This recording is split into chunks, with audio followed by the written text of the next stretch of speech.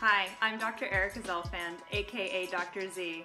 Wanted to put out a quick public service announcement. The one thing that I want to make sure that everybody in my tribe knows is that alcohol and acetaminophen do not mix. Acetaminophen is a pain medication also marketed and sold under the brand name of Tylenol in North America or as Paracetamol in other countries.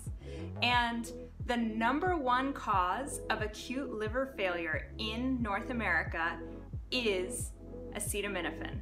So that's without even combining it with alcohol. This medication is extremely hard on the liver. When you take this medication and you combine it with alcohol, the risk of liver damage and significant liver failure, including side effects like coma and even death, goes way, way, way up.